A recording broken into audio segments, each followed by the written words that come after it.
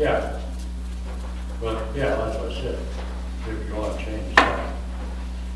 You know, and we raised it, what, from 1,000 to 1,500 back, you know. No, we took out, we put in the 15, it was 25%. No, Well, there was more to it. Yes. There was a piece, here was the struggle. The previous zoning administrator, building inspector, was using old data in a couple different books, and then there was a piece of our ordinance that he had that was not in the current ordinance that we had. You remember the diagram? Right. That was missing. And it's like, is that part, and we didn't know, we had no records or minutes to go back, they had the diagrams that permits were being issued on was not in our current ordinance. Right. And so we were struggling with what do we do here? Yeah. And that's how this evolved. Yeah. Really. That's a different argument, because we've had that argument, and we can fire that up tonight. We took the chart out. This zoning ordinance changed when we added the 500 foot and got allowed to build a building at all on a vacant lot. Because the rule was no buildings on a vacant lot, period. Yeah, Right. well, And then when we added, I can specifically remember coming without the chart. And the chart coming back in front of me, and I said, no, don't put that chart back in there, leave that thing on. But the chart was never in our Yes, ordinance. it was. So it was in Hang there. on. It was in our ordinance. When the paperwork come in front of me, I That said, chart no. was in the ordinance. Yes. Right. And when we sent it to, when the people put the ordinance on to the disc for us, Right. they left it off. That's right. Okay, you're right. That's right. And when Thank we you. passed- Thank you for that. It was LSI, the disc. There were a lot of mistakes. I mean, how many hundreds of mistakes that didn't get transferred over? And that's what we contracted Leah, right? To retype everything. And Chris, You're right. when we did the final passing of it, which we changed a couple things, and not to the pleasure of the planning commission. When we changed those, that chart was brought back up by Don then at our meeting, and I specifically remember saying, don't put it back in there. We don't want that chart in there. Then we come back a year later and put the chart back in. Okay? But when we put the chart back in, I specifically made the argument that it was unfair for the non-conforming lot to be at 25%, because if that lot was just 1 foot under an acre, he could have like a 6,000 square foot pole barn at the 25%, and the guy that's got 5 acres could only have 3 acres. Right. And by opening my mouth, the 1,500 got stuck in there. Okay? So I specifically remember this because it's like, crap, why did I open my mouth? I should have left it at 25%. well, then you were the one that was at fault. I was, and I take the blame for that. That's when the 1,500 went in there, and it was like, oh crap, now that sucks. Since then, we've had 3 variances granted specifically on that 1,500 square feet. And there was a couple things that we just came up with. I mean, Yeah. one was the 500 feet. You know, first we talked about 100 foot, you know, what's reasonable? We didn't know, you know, Yeah. we just came up with that. Well, we The looked same at with square a lot footage. of different areas around, well, we had the one down on, what lake was it? One down the south end. We got one of Bill's, at the one Yeah. of Bill's. We had that one. Guy wanted to put up a garage or accessory building there. And, that was through ZBA. Actually, I think that one got denied first. And he came back after we changed it. I mean, I think it was great that we Well, did got this, it. you know, allow them on. But he was one of the reasons we started really looking right. That part of it overall has worked really well. Yeah. Other than that, we had to put in there that it could be a deed restriction, Right, and not that the lots had to be combined. right. That There's was- a legal that was issue one there. to go back. Yes, that, I mean, that part I think was really smart. We see it all, you go to any kind of lake communities, you see garages on these back lots all over the place. That's been good. Well, It's just the size, it's Morgan's fault, just remember that. yeah, right, well, good. Sure I glad said, somebody. "Damn it." I knew I could figure out somebody. Well, they seem to right now, whatever they say, come on, give them a pick. It is.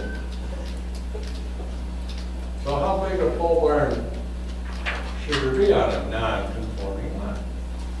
I know, I non-conforming policy should be as big as that, right? Don't we have a big monster one? 36 bananas. I don't have a problem with that. And how many square feet Six is by yours? 96. 10 acres. That's why so small. So, what are you bitching about? Yeah, lots of stuff. Oh, all right. How'd I get into this?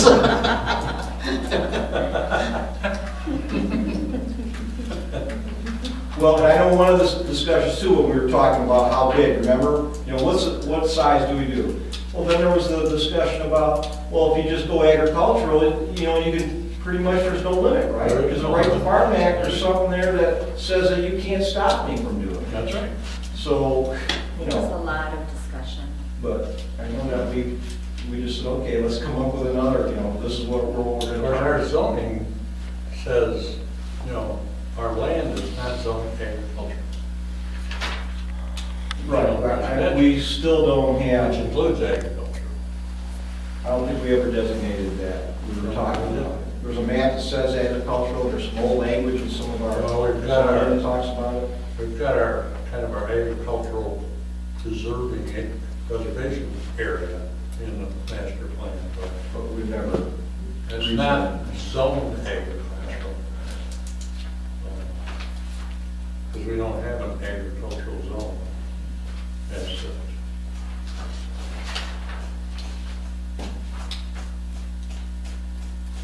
Okay, where are we going? So we know we got an issue with 6. Okay, but, you know, I just, So don't let that ain't clear. If we were to do this, we need to start right at section 2-111, right, A, keep on going. And I do believe we should have the rest of the board here too. do what? The rest of the board here. Oh, Yeah. Yeah. Is it for key interest in this section? Well, I guess, you know, just in, We can keep talking about it, but I got it. This is You know- redundant, in my opinion. you know, we're looking, you know, as far as, like, I got 3.5 acres where I live in a residential neighborhood. You know, and I could build a 200 by 200 pole barn, well, on 3.5 acres, at 25%. Well, I think we kind of discussed too that that's going to be really cost prohibitive. Oh, I don't know. Actually, right now, the way it's set, so you can only do 3,000 square feet. So, I'm not bitching, I'm just saying I could. You know, I could build 38,115 square foot. If it So was it's just, your 25%, right? That's why it's 25%. non-conforming. 3.5 acres. Lots around my 3.5 acres. Or, But you could build a house that's 3 times that. yeah, or I could build one pole barn 60 by 635 feet. Did you price that out? But, you know, they have, you know, what a bunch of paper,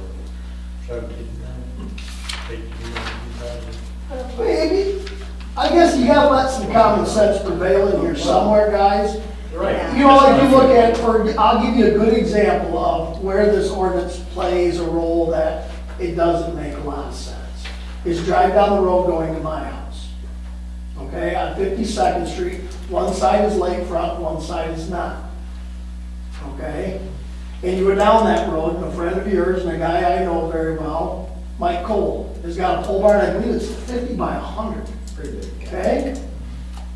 Now, as you go down the road, the folks on this side of the road, they get to drive right off the road into their pole barns, have everything right there. Because the road is their backyard. The water is their front yard. So everybody on this side of the road has the road and a pole barn. The people on the other side of the road, they can't do that. Okay? They have to drive all the way around their house, put a driveway that goes all the way around, and have their pole barn behind the house. Because the pole barns have to be in your backyard. okay? But I have yet to hear anybody in this